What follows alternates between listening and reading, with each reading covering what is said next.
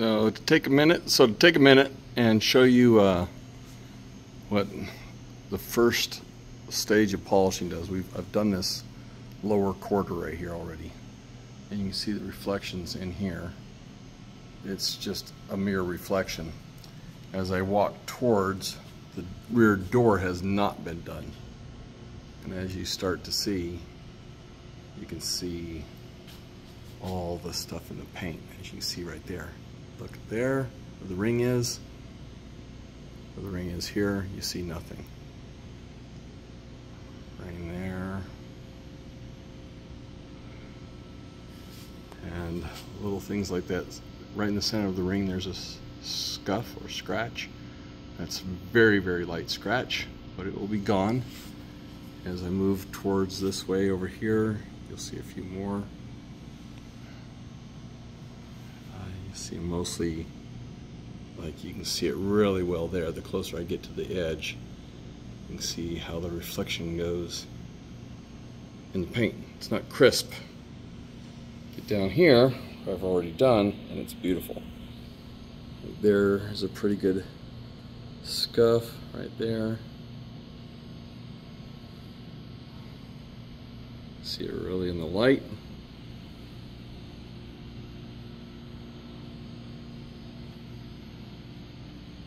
See it up towards the top. And that will all change with a good pass of the Rupes coarse blue with the coarse pads. And then we take it to next pads after that. Their yellow pad and then their white pad to give the final finish on it. And right now on this, if I use my painter's spotlight, you can still see, look at the difference. No light on the paint. See all that milkiness? That's because I've done a coarse cut on it right now. So you see all that milkiness in there. The finish is actually good, but there's a lot of milkiness in the paint. Over here it gets even worse. You can see that, how it gets way worse. See that? Here it's smoothed out. The second cut in there will take a lot of that milkiness out.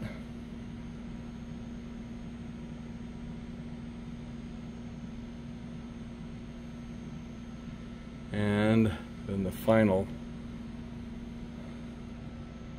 will make it look basically like that, but with the light on it. So it's gonna look pretty cool. So there you go. Now I've passed over this about 3 times with the Rupes blue. As you can tell, huge difference.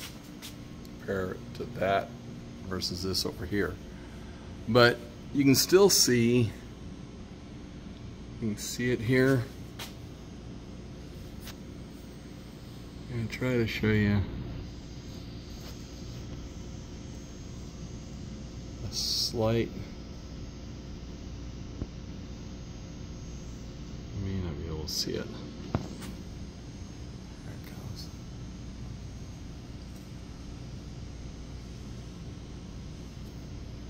Oh, the human eyes are so much better. But there is a slight hairline scratch right here. There you go. There you can see it. It's just above the light. Zoom in on it. So that's super hairline. That scratch right there, dead center. See it there when I brighten up the screen. And I'm going to get rid of that. This is the polishing that I do. We'll take that out. And so this has probably taken 3 passes to get all those little ones, but then I wipe down and I see that I've got that one final one there left, and we'll go get it. Now coming back after I passed that about twice, because when I went to wipe it clean on the first time I passed it, I had a rag that had dust on it and put more scratches in it. Just little light scratches, but they're all gone now. But now, it doesn't matter how close you get. That scratch is gone.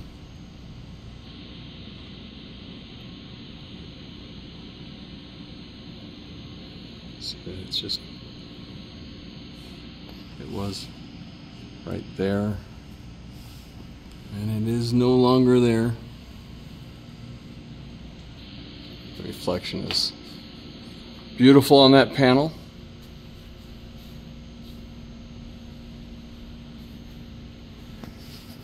And again, we take this light, and you can still see stuff in the paint.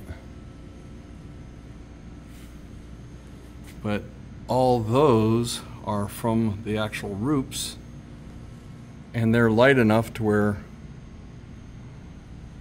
when the next coating cut goes on there, those will be gone. That's what's amazing about these particular little lights. That is a excellent, and it's a great light for this. Change the colors. It's a more white light instead of the yellow. Brings up a difference in what you see in the paint. Go to a blue light, changes again. Go back to the yellow light, like sun.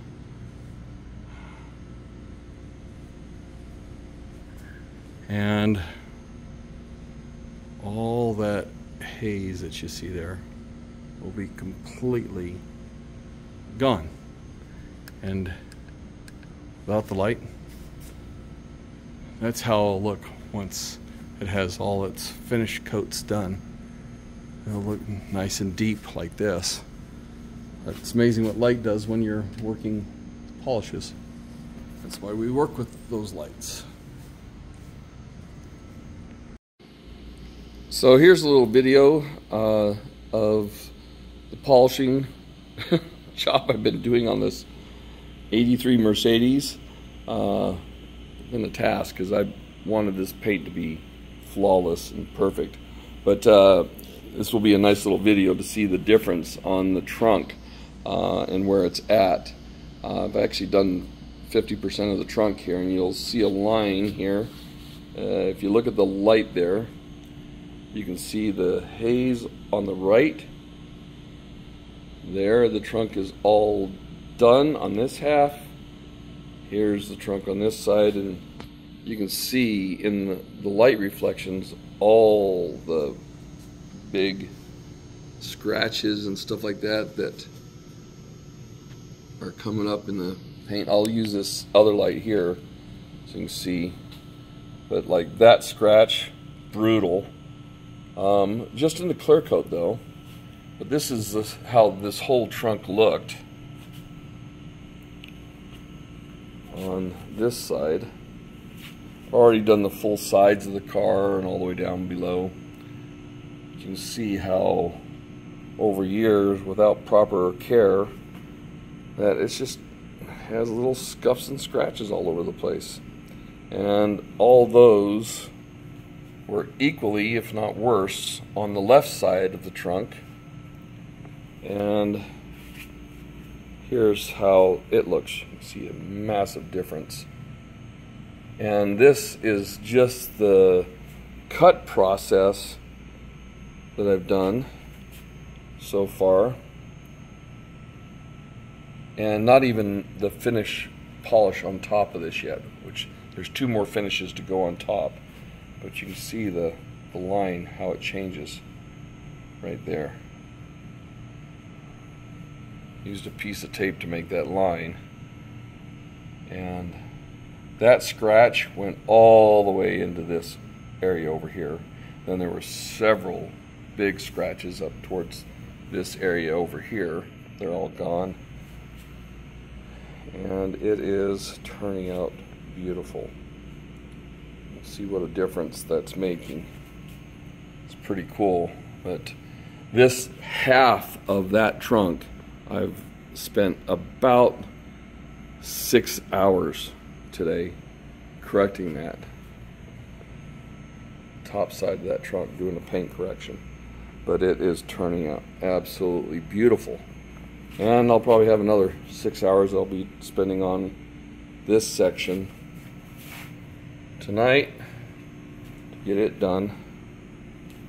And all those faint circles that you see in the light when you look at that, those will all go away, as well as the deep scratches. Like that's a these are all superficial scratches, but man, you see them bad, and there you don't. Like I said, that scratch went clean across to about midway, about as long in the middle of the trunk on the other side as it is on this side. But that side over there had a lot more of those, and they're all gone. So pretty excited about how this car's turning out. 1983 Mercedes 240D with 16,400 original miles, and it deserves a museum quality finish, and it's getting it. So all the sides are already done, all the way down to the bottom. Put these things on the lift so I can actually get as good a quality all the way to the bottom of the car. And then what I've got left to do, I've got the roof left and the hood has not been done yet, but you can see the same stuff in the hood. All that will come out with good polishing and refinishing. So excited about how this car is turning out. You see all the scratches in this thing. Probably like from a cat getting on it or something like that. Cats are not friendly when it comes to car paint. They leave a lot of marks. A good cover on a car like this, or making sure that you don't have a cat that can get into a garage, is usually the best thing to make a paint finish continue to look as good as it does right now. So working on it and be coming along. See, like on the hood here, see these long scratches that go up through that? Look at that one. That one there is at least 2.5 to 3 feet long on that hood. You can see it there. That will be gone by the time I'm finished. But lots of fun to make these things look perfect. A lot of work. Got about roughly 16 to 20 hours in this polish stage on this car so far. Got another at least that to finish it. A lot of finessing.